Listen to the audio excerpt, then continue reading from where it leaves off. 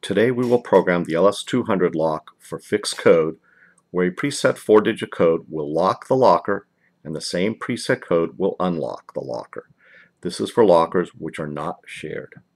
When the lock arrives to you, it is factory preset, which utilizes the number 0 to lock and unlock the lock.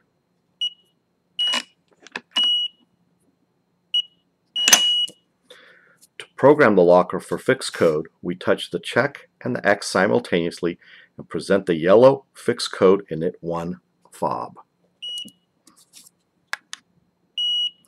We then touch the check and the X simultaneously and present the green fixed code programming fob. As a single light blinks, we can enter the 4-digit code we want to utilize. In this case, we'll use 1, 2, 3, 4. We touch the check mark and then the X. That is now stored that combination into the lock.